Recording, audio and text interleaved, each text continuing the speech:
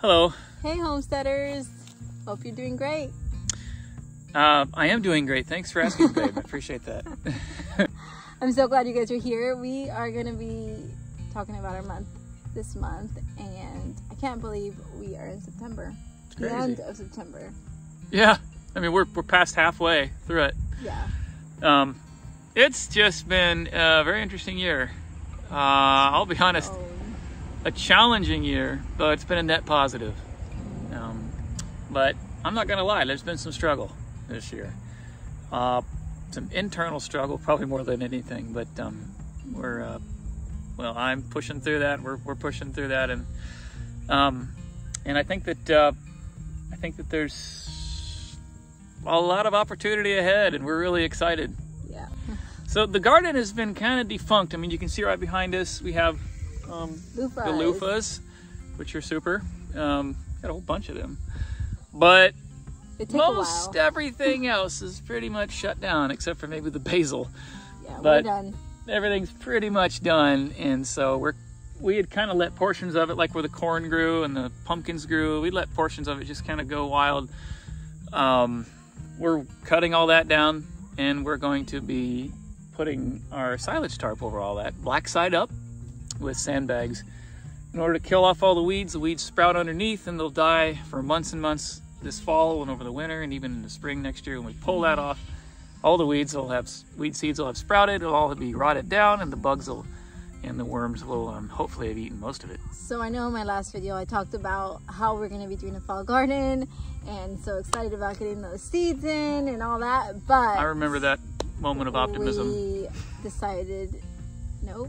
We're Yeah. not going to do that. We covered it up, and we're not going to do it.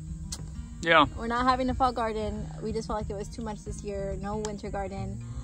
We have other things we're going to be focusing on this fall and winter, and so we needed to focus on that. may possibly grow a few greens in the greenhouse, maybe over the winter, maybe. Yeah. But nothing too crazy. Yeah, so I'll be honest with you, at the beginning of this year, when we were kind of all geared up to maybe have, another garden, I had a couple side hustles going on and some things that I was really trying to push into, and I'll be honest with you, we almost did not have a garden this year. I mean, I debated it heavily because I thought, man, it's going to take a lot of time. But I also know that there's a lot of crazy things going on in the world. There's a lot of uncertainty. So we wanted to be prepared if something happened. And continue to learn these skills. Continue to learn, not just exactly. Stop it. And so we did it. Didn't want to lose a year. And we're glad Yeah. we did it, but we decided we needed to go ahead and take a rest for the fall and winter. Just be done, right? We'll take a rest from gardening, but we're by no means resting.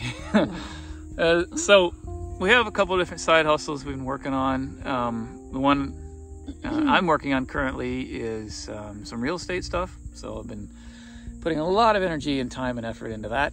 But before we even talk about that, we've never mentioned this on here, but we are not on our own piece of property. We are actually renting, and That's true. sometimes when we are working on this property, it feels like a little bit of a waste of time because we don't know, like, how long are we going to be here? We know that this isn't our forever home. We know that there's another step after this. And so, it's this weird thing, like you work really hard, but we're not sure where we're going with it. And so it's not going to be there forever. So, because we know we're moving somewhere else. And so it's just been a little bit weird to know how much to do on a homestead. Because, I mean, homesteading, we want to go all the way. We want to do all the things. But then we have these breaks that are like, wait. Yeah. We can't do it all right now. We have to wait until we're on our own piece of property. So there's that. There is that. Yeah, I honestly, with pretty much most everything we've done here, I've thought about it as in a temporary sense. I would love to get dump truck loads of manure and compost and worm castings and all kinds of stuff and just really build the soil and make it the best soil in the world. But I mean, this is temporary for us. We're going to be walking away from it. maybe sooner rather than later. We don't know. We're really working hard on it. And so we're just kind of thinking temporary. We haven't really built the soil a lot. We've done a little bit. You know, I scooped the manure out of the chicken coop and everything, and we worked that in, did some other stuff, some peat moss and things like that. But really, that was a pretty small investment. Hello, Abby. Feeling better? I'm not sure if you are. So, just to kind of give you a little bit of timeline, in 2018, at the end of 2018, in October actually, we had a nice home, I'd owned that home for years, put a lot of work into it, a lot of effort, remodeled portions of it, did a lot of work, and we ended up selling that house in October, and we bought an RV. It was a $3,500 RV. Which we do have a YouTube video about that. I'll go ahead and link it below so you guys can see that story. Paid $3,500 for it, cash, and then put about $2,200 into fixing it, put new floors in, this and that. So, you know, maybe $5,700 we have in our house. And we lived at a campsite in Ohio for 2 years. And then a year and a half ago, a little more than a year and a half ago, we moved to Tennessee. So we took our house with us, took the RV down here. And we've loved Tennessee. It's been awesome. Yep. I have a relative who actually lives here, and he's got 30 acres. So we've been living kind of back behind the creek. There's several acres back here that was just kind of scrubby meadow, you know, land. And so I was given the liberty to have a garden here. So that's what we've done. There's plenty of space, and it's been really nice, but it's not our property. And so we know, like, we're gonna be getting our property pretty soon, and so and we're working really hard to reach those goals. We are. And so there's a few things we're gonna be doing, we are working on. I'm doing an Amazon FBA business, starting up with that, and Dylan is he's been working on some real estate.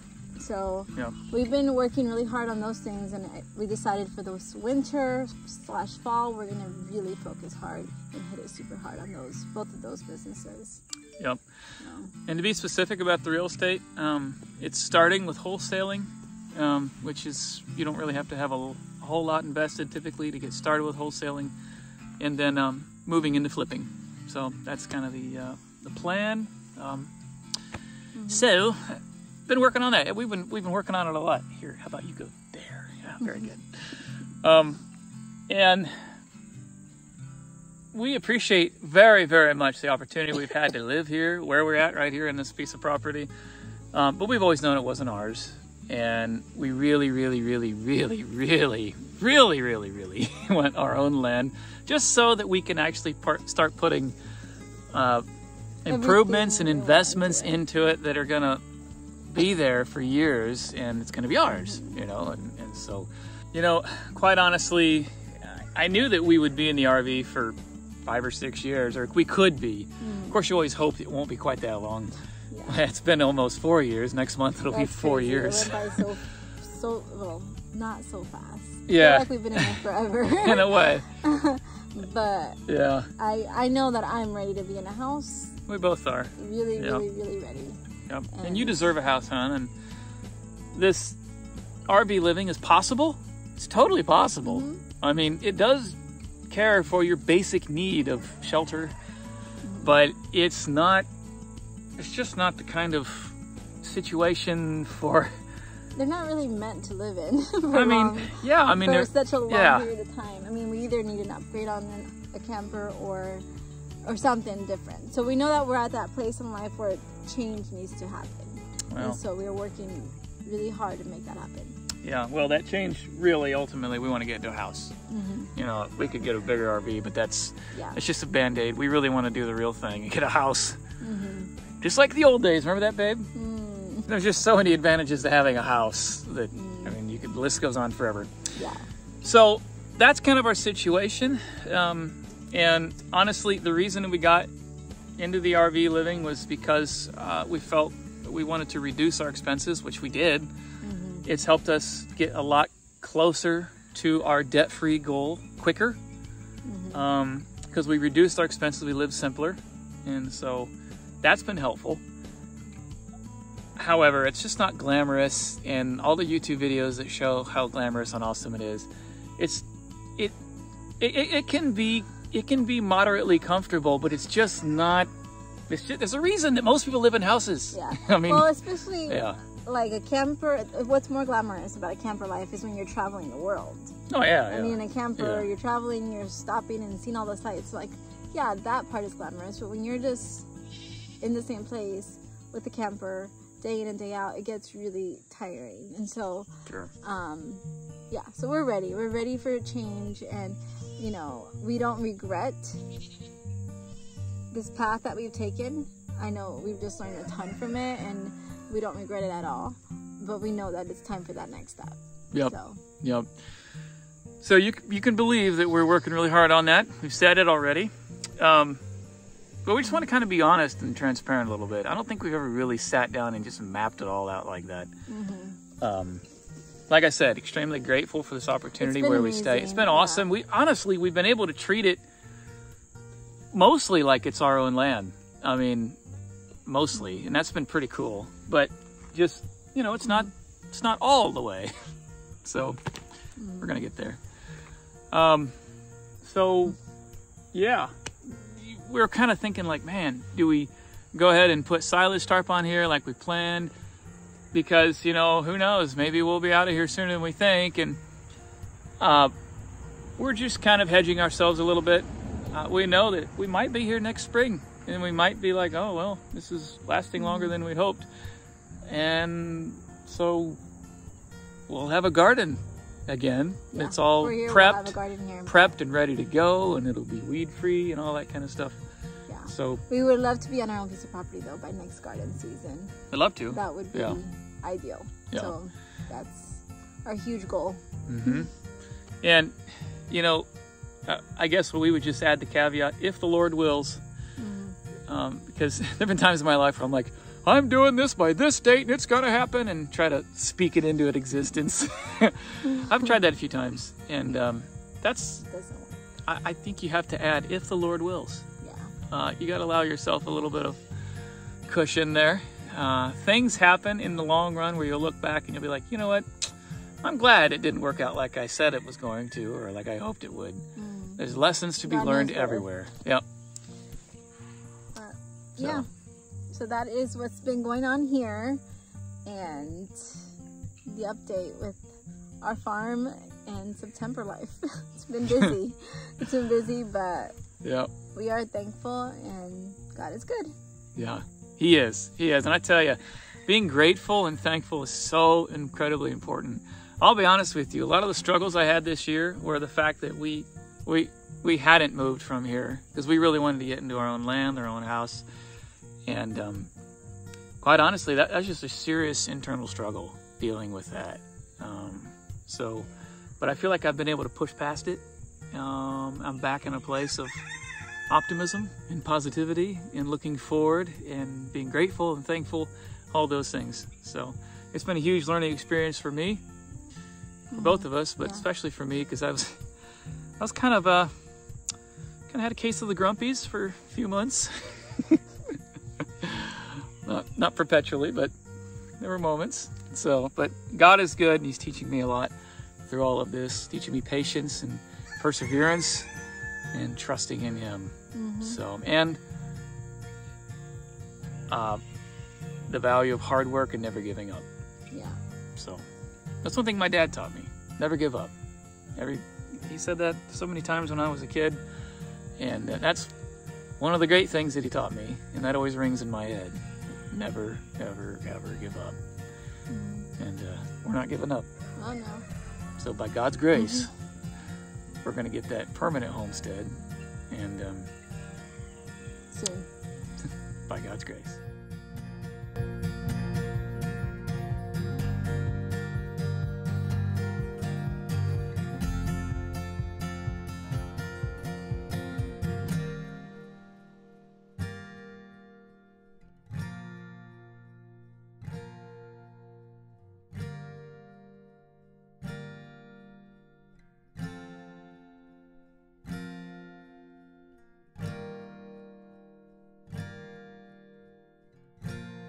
So appreciate you all. Thank you very much.